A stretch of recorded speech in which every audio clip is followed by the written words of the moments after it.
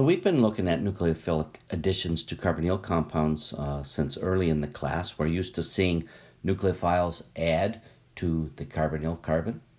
And recently we've seen that we can use carbon nucleophiles, such as an enolate, so that we can form carbon-carbon bonds. We also are used to seeing things like Grignard reagents, and here we see a Grignard reagent.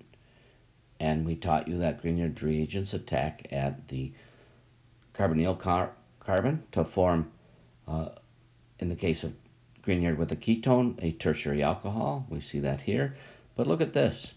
We get a significant amount of another reaction where a methyl group has added to the beta position on these alpha-beta unsaturated compounds. And in fact, if we use a different organometallic reagent, such as dimethyl cuprate salt, we don't get any of the addition to the carbonyl carbon. Although we get low yields, all of the methyl group finds itself on the beta carbon. And if we take a Grignard and we throw in a couple of other metals, we actually can steer the carbanion to react solely at the beta carbon in almost quantitative yields. So what's going on with this regioselectivity? Let's take a little look. We're used to drawing resonance structures. We, in fact, explain the electrophilicity of the carbonyl carbon by saying that this resonance contributor, although it doesn't contribute a lot, it contributes a little bit, and the carbonyl carbon has this positive charge on it. When we have an unsaturation next to it, we can draw another resonance structure which puts that positive charge on the beta carbon. So in fact, when we take a look at the electrostatic potential of an alpha-beta unsaturated carbonyl compound, we see that we have electrophilic reactivity at both the carbonyl carbon and the beta carbon. So we might expect that we can add nucleophiles to either. And as we're going to see, as it turns out, where the nucleophiles add depends on what they are. So if we take something like methylamine, it'll add to the beta carbon. When it adds to the beta carbon, we can push our arrows. We can draw a resonance structure for this, which has negative charge on the carbon, and we have our methylamine.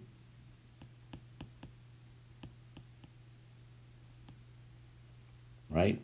So this is an enolate.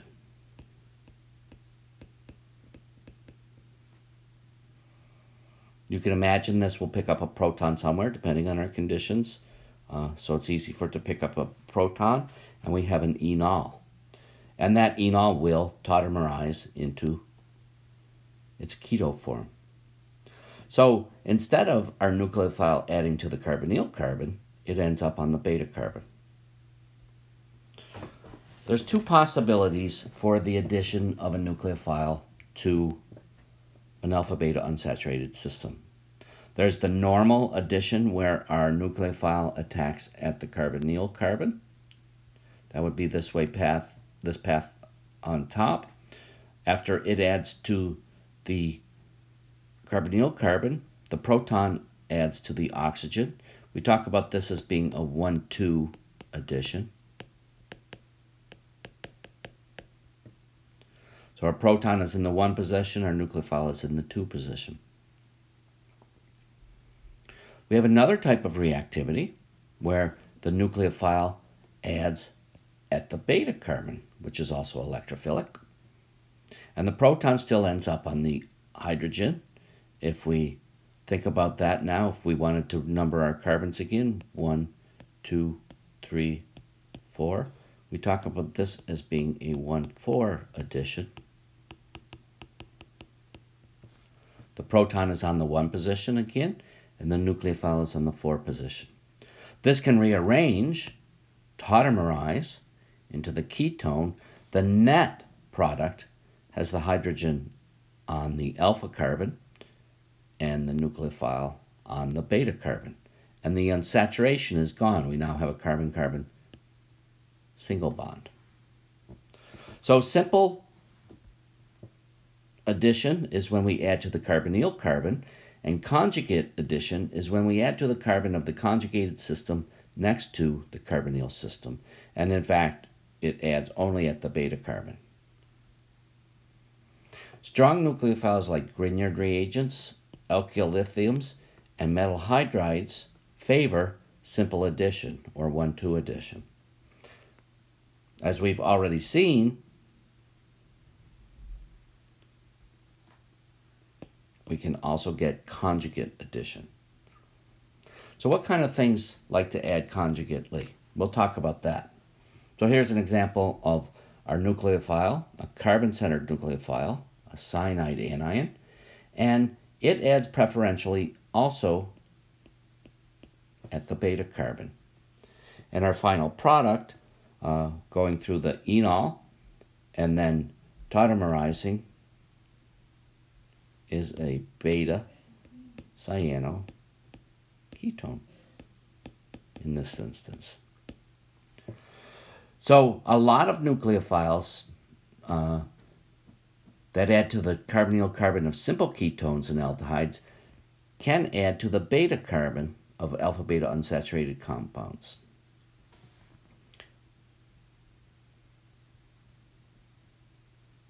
So let's take a look at another reaction.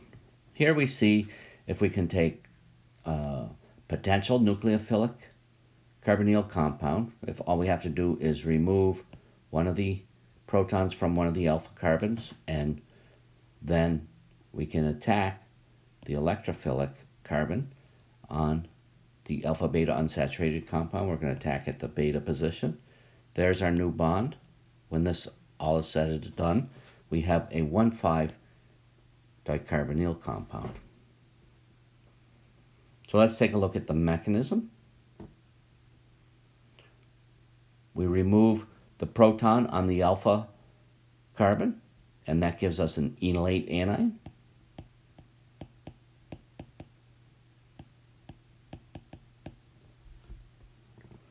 The enolate anion can add to the beta position of an alpha-beta unsaturated carbonyl compound, and we end up with this thing, which is both a ketone and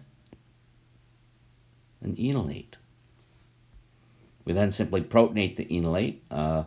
We may protonate at the hydrogen or at the carbon or the oxygen. It's not going to matter because eventually the equilibrium will be established between the enol and the ketone, and usually it will be predominantly in the keto form, so that we get this 1,5 diketone, as we've already said.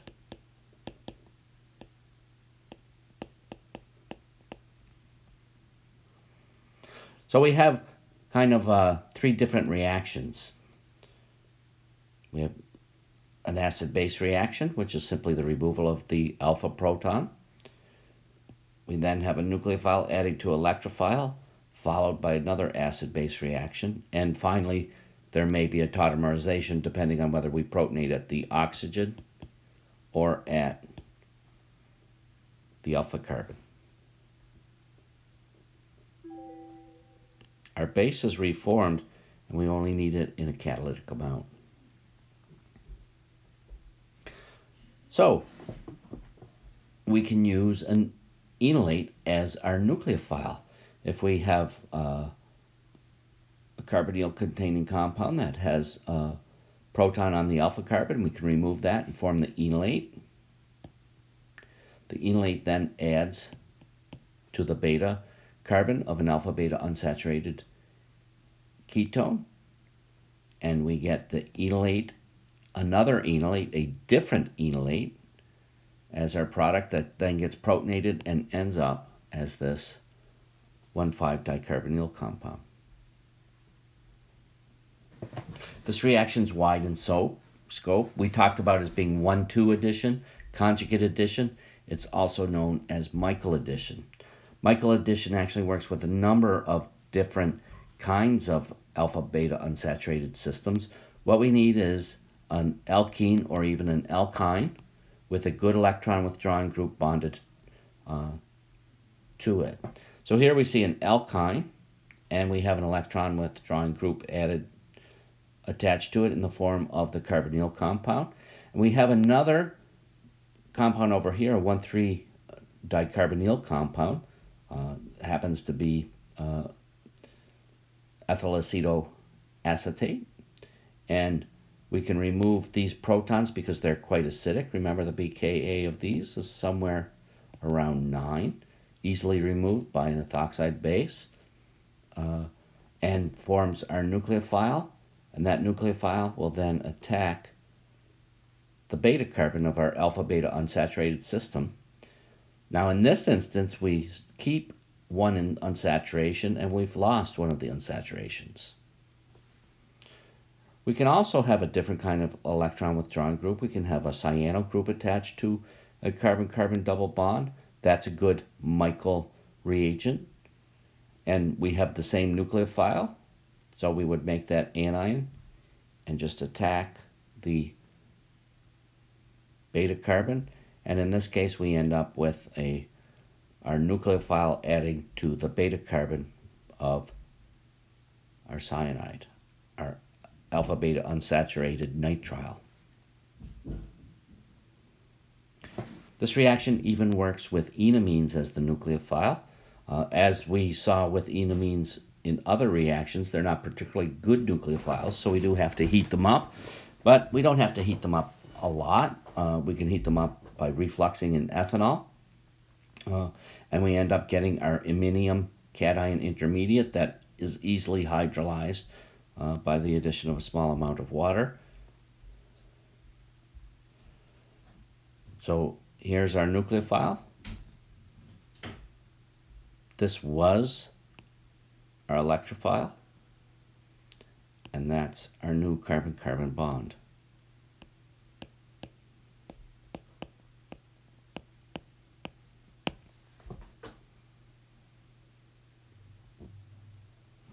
So we've taken a look at conjugate addition. We've talked about the fact that it's also known as 1,4 addition or Michael addition.